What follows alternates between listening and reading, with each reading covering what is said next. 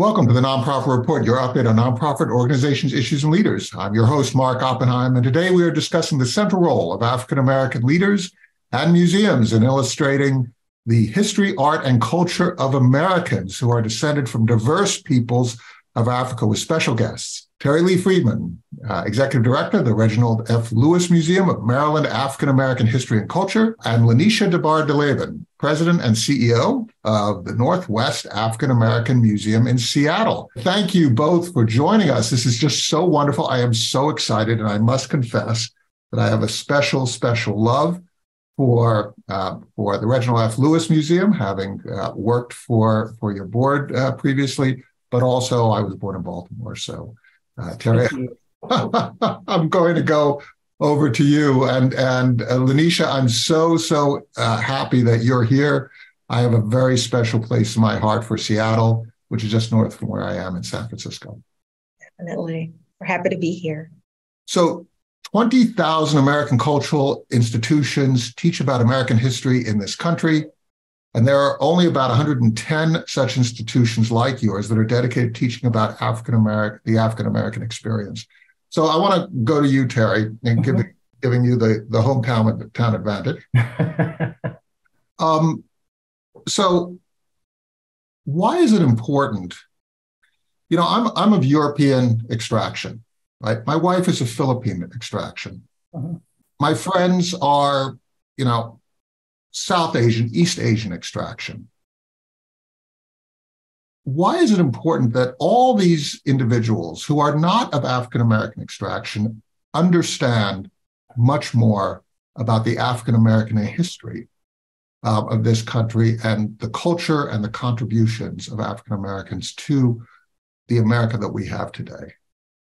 Well, first of all, let me just say thank you, Mark, for inviting me to be a part of this conversation. And I'm honored to be here with LaNesha, who has done an awful lot of work in Washington around her particular museum. So I can't wait to hear her say more. But it is that every person has their own experience. And the fact of the matter is that African Americans, while not by choice, were in this country basically from its founding, right? Not because we wanted to be here, but because we were stolen from our homeland and brought to this new land to actually develop the land in many ways, shapes, and forms. So to assume that the only history is the history that is told to us from a white male perspective is an inaccurate history.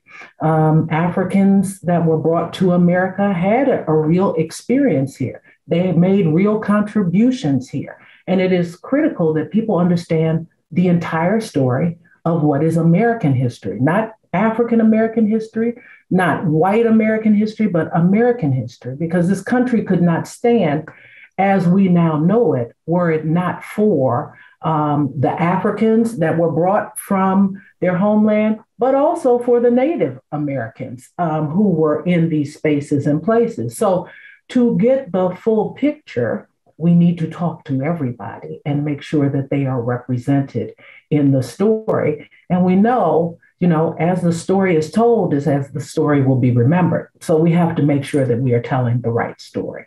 And Maryland is such an interesting case because the first kidnapped peoples came from Africa in 1642.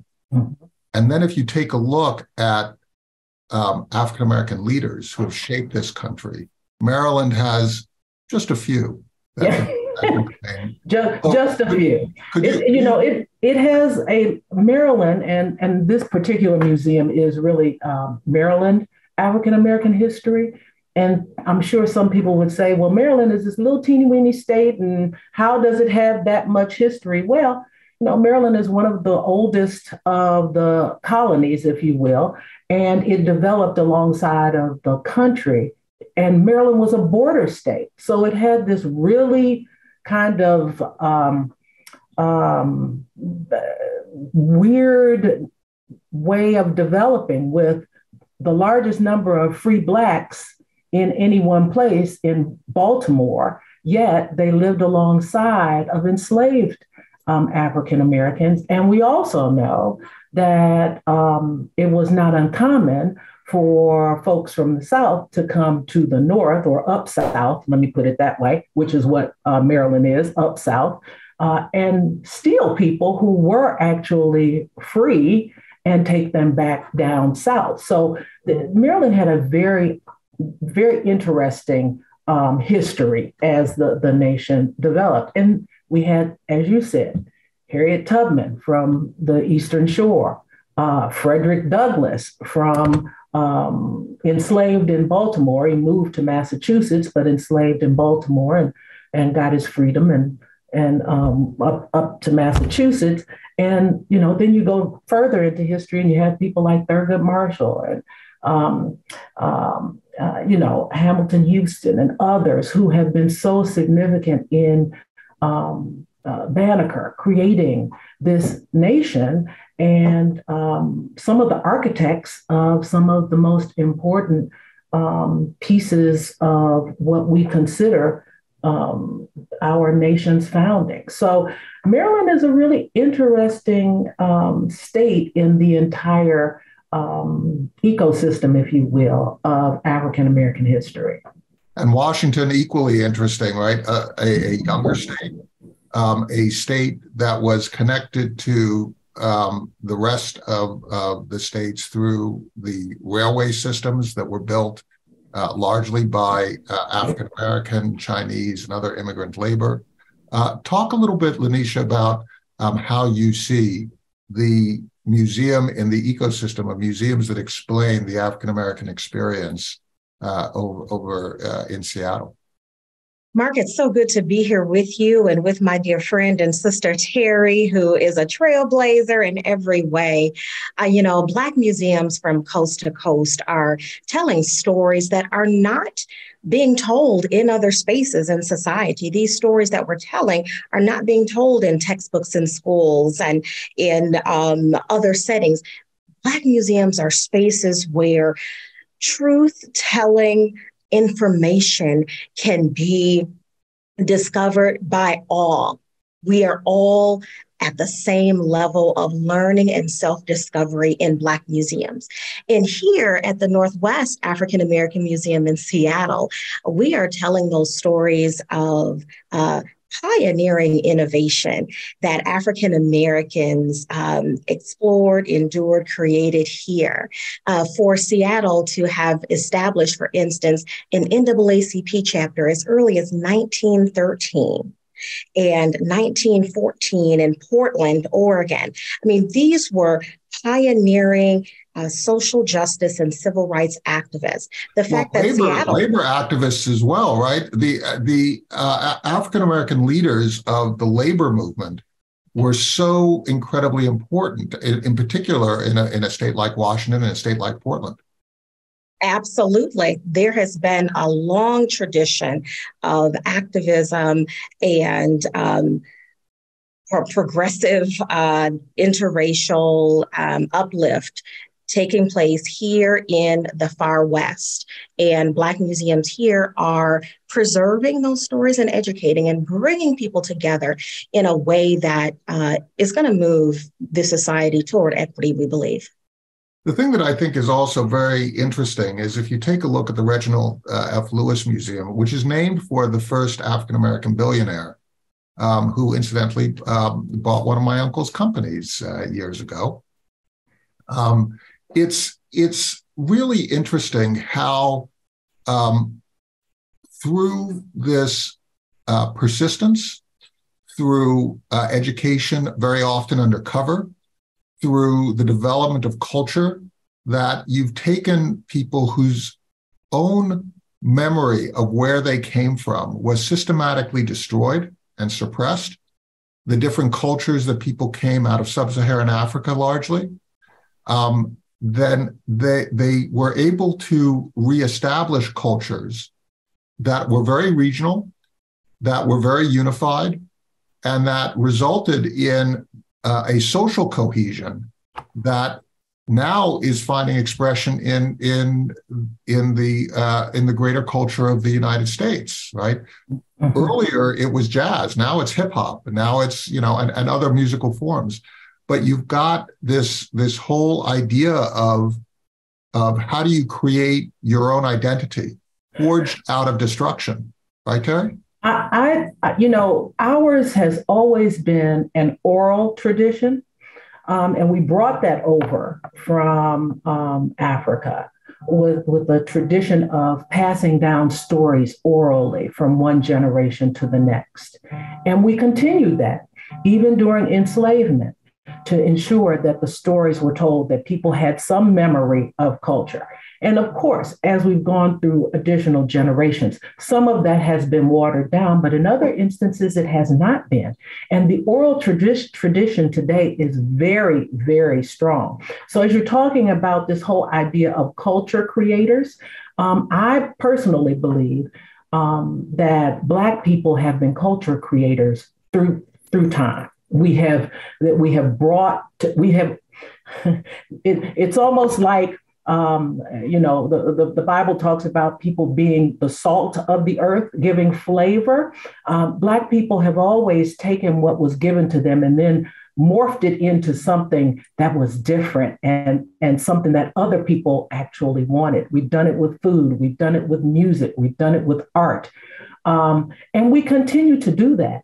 And this particular community in Baltimore, I think, is a very creative community. Many makers are here in this community.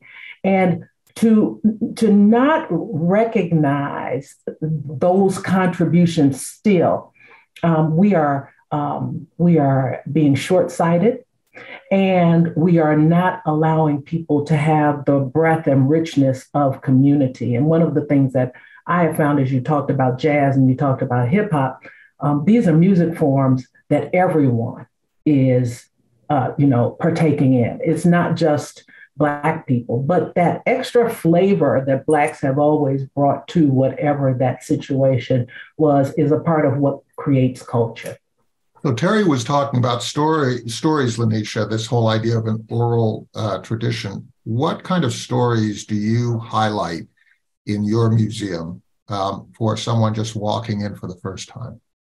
One thing that our museum did was created a traveling choir, a musical ensemble to lift these stories that we tell off of the wall and to pop up in community and to tell these stories through music, rhythm and rhyme. Talk about jazz and hip hop.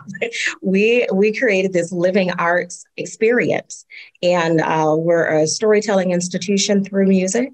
And so our African American cultural ensemble is telling the stories of our ancestors, from enslavement to modern day social justice activism. You mean you're challenging the standard rules of how a museum should operate? Oh my goodness.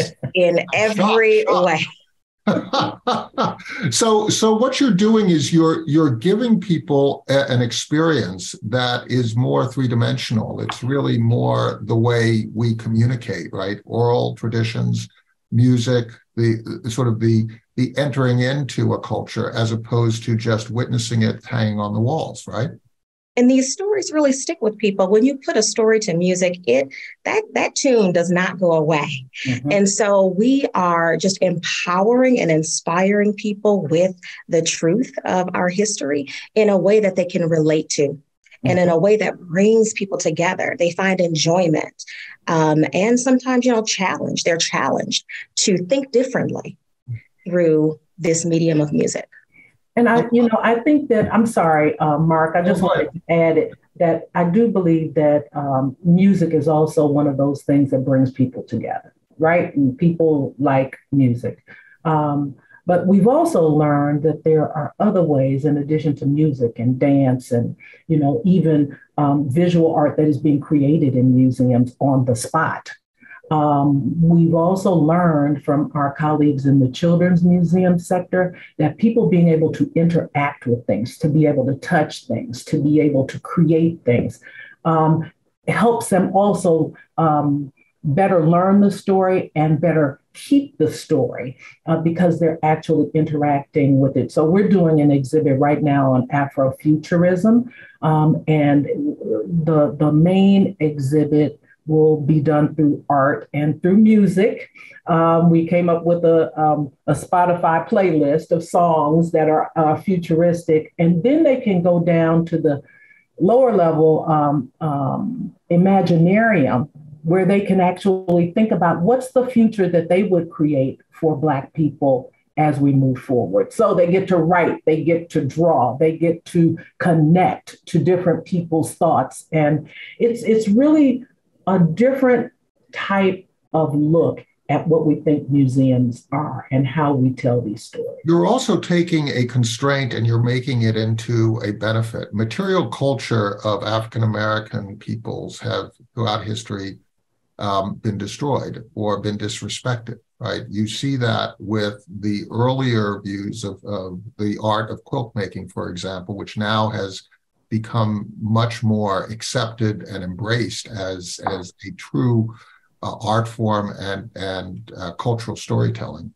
But there is a lot that has been destroyed over the years because people who do not have very much and people who have been under attack for their culture end up having a lot of objects destroyed. How do you deal with the fact that it's difficult to find objects that have been preserved of cultural significance to display other than through storytelling?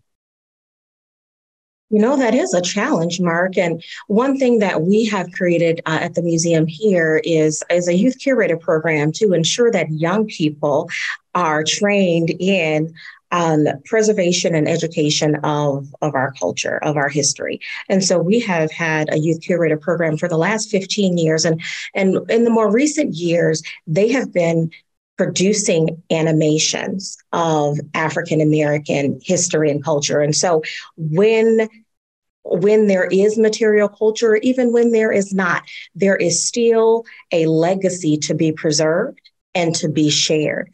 And so our youth curators are creating literally cartoon characters. They're being trained on how to produce an animation that tells the story in a way that their peers can relate to and can enjoy and can learn from. And so this is the second year of their Black History cartoon animation training. Well, this is a place where everyone can become a hero of being an advocate for a cultural heritage, being an advocate for knowledge transfer, and being an advocate for respect. We just asked for full understanding of American history. Is it important that every American also have a grounding in the history, art, and culture of African Americans? And 100% of the people who responded, now, mind you, we have a select audience here, said absolutely. It is absolutely critical to do that.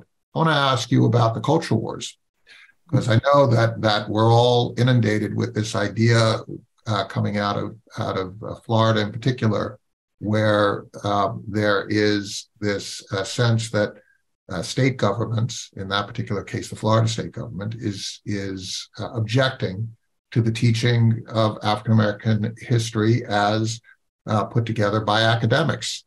Talk a little bit about how you see this act within a historical context, because your museums are talking about the history of interactions between different segments of America and African Americans. LaNesha, what do you see? How do you respond to that type of opposition to certain types of stories being shared with young people? I go to the wise words of our ancestors, those who came before, who saw this before us. This is not the first time. It's not you. Exactly. So I think about the words of James Baldwin, who said that, you know, history is something that we can't escape. We can't deny it. We can't cut it off of the curriculum. We are inextricably, controlled by this history. We are a part of this history. And so when we are striving to deny the history, to deny this American path that we've been on together. We're, in a sense, engaged in self-denial as a society. And that is never a good thing. And so we have to continue to rise up and persist in being inclusive in our history telling. Should my 6-year-old Terri, should my 6-year-old know that certain people were enslaved by certain other people? Absolutely. I don't understand why we wouldn't. We don't have to terrorize our young people, nor do we have to blame anyone. But the facts are the facts. And the fact of the matter is that we did not choose to come to this country. We were identified as property, and being able to work the land to make sure that the land was as profitable as it could be for a particular group of people.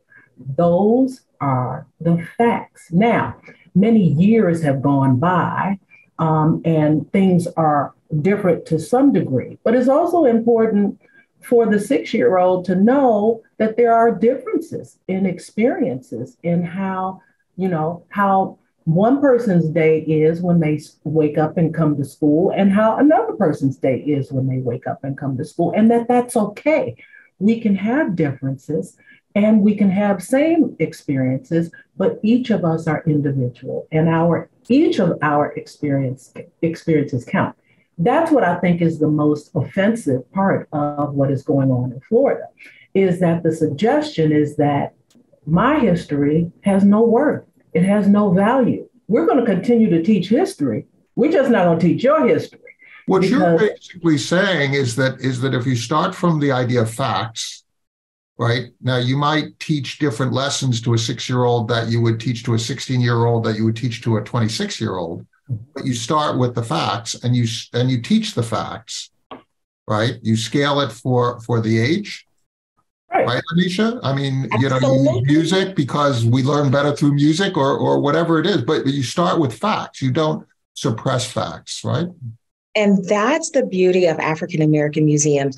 We are a resource, and we have resources to make this history accessible, understandable, and relatable to people of all generations, from, early readers to elders. And so Black museums are such gems for cultural and educational empowerment. We have a role to play. I also think that we are critical for our convening ability, our ability to bring people together to dialogue about these things that are difficult, these challenges. To answer the questions that people may have about, well, why would we want to suppress certain parts of history? To have that conversation in there are just a few public spaces and places where people can go to actually have these types of dialogues, museums being one, libraries being another, that don't have a necessarily political stance on these issues. And as you said, Mark, it's about the facts. It's how, we present the truth. And we cannot try to change the truth. And that's why museums are so important for the future, is that these stories are held within trust in these spaces and places called museums. This is how we are able to make sure that the story is told consistently. Terri, you were previously in Memphis. What is and it's early days in your trajectory in Baltimore. What is your view of the comparative environment between Memphis and Baltimore? Well, the National Civil Rights Museum we have to recognize that it is a place where history actually took place, right? So it is its own history, as opposed to the Reginald F. Lewis Museum, which is a museum that tells a story, but history didn't actually happen here. And so the difference that I found is that places where history took place become sites for pilgrimage. People want to go there to experience that space. The power of the place is significant. The power of the space is significant. It sends a message. There's something you feel viscerally when you are on those grounds where history actually occurred. That said, I think what the National Civil Rights Museum does and the Lewis Museum and the Northwest Museum do is similar in nature. Some of the stories may be different based on geography. Memphis is going to focus on the Southern experience. Baltimore is going to focus more on that colonial kind of experience. The Northwest, as you spoke of, pioneering. But when you put all of it together, it gives us the entire story of the African-American experience and existence in this country. And that is so important, right? When I was in Alaska working for the Anchorage Museum, it was really interesting to see the contribution of African-Americans. Not being from Alaska, before I actually visited Alaska and began to work for institutions up there, I had no idea of how significant, how really huge the community was in Africa. I'd always envisioned Africa as being primarily native and mostly white and maybe Asian and so on, but really the huge impact that Black engineers, Black workers, Black leaders of all stripes have had in across the country is constantly being manifested, and it's clarified by institutions like yourselves. I have another question. Excuse me for asking all these questions that seem to be permeating this environment. If we're going to make a change in this country in terms of addressing the identity of this country as being multi-ethnic, multi-racial, multi-religious, multi-orientation, how do we speak about that? How do we cultivate institutions that allow for the dialogue and the increased understanding amongst people who have different backgrounds? From your perspective, how do we bridge generational divides? It's important for us to realize that these stories, these realities, these experiences are interwoven.